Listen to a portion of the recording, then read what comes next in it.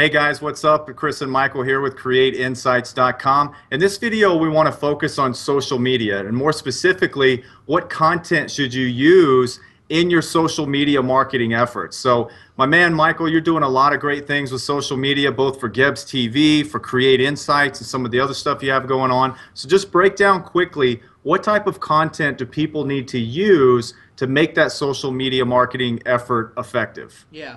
Well, since a lot of the guys here with Create are obviously video producers, what's kind of funny is how right now in the Facebook world, especially, the videos aren't necessarily as effective, but they can be. So that being said, is what I've noticed is although everyone wants to load to Vimeo or YouTube or these other platforms like that, these already social platforms, that the reality is I've noticed, because I was getting really frustrated why we weren't getting as many views anymore like we used to on our videos when loaded to Facebook. Well, what you'll notice is there's a lot more people on mobile.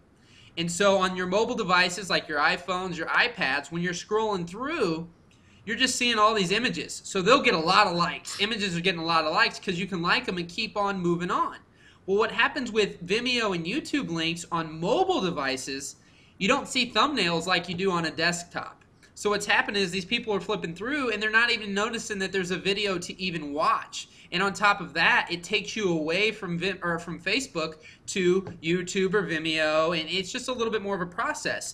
And so what I've noticed is when you load to Facebook, that now a thumbnail shows up with a play button and it immediately plays, and when you click done, it goes right back to that spot on the wall. You can click like and keep moving through your feed.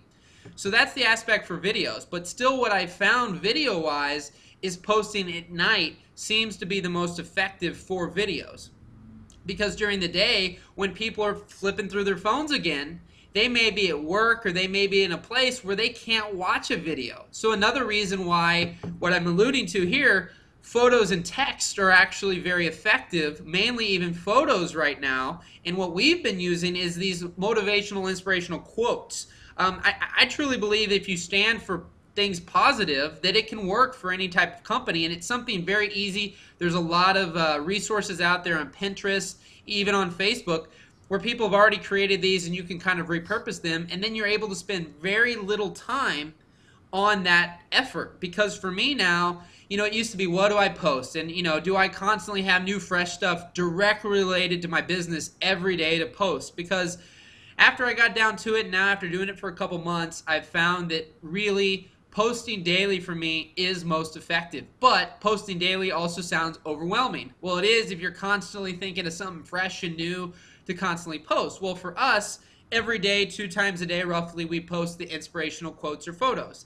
Then throughout the week, we intermingle some new stuff every once in a while, or we have that new video. But what we'll do is we'll post it in the evening.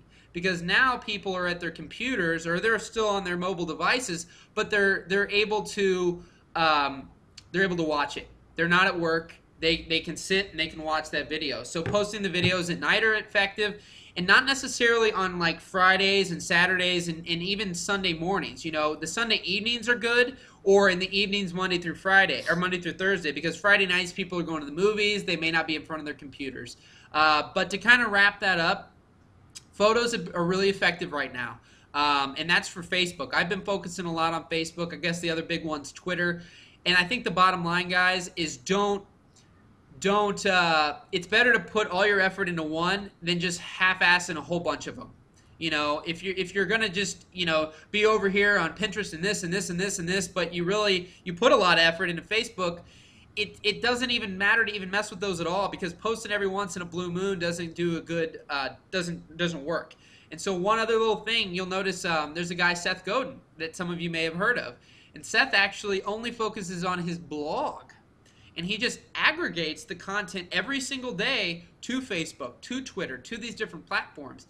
He's still got 170,000 fans on Facebook, and he does zero interactivity. He's just posting from his blog. So you can have those other platforms, but use something like Hootsuite to be able to put it on all the different platforms all at once and put the same content. That makes it easy. Another platform is Buffer. The bufferapp.com allows you to, and I've used this when I've gone out of town, you can say it's 7:40 a.m. and at 8 o'clock at night I want content to be posted. You can post the content in there for a week. You can post, 8 things in there, and it'll only release 2 a day. So there's another little thing where you're like, well, you know what? I don't want to have to mess with this morning and evening. You get in there in the morning, and then you're good for the rest of the day. So I could go on and on. We can make multiple videos. We do have some different parts here. If you have follow-ups, you can check us out with createinsights.com, and you can become an insider where we really dive deeper into some of these subjects. And you can also check out our little short clips for the rest of our little Facebook social media insights. So thank you, guys.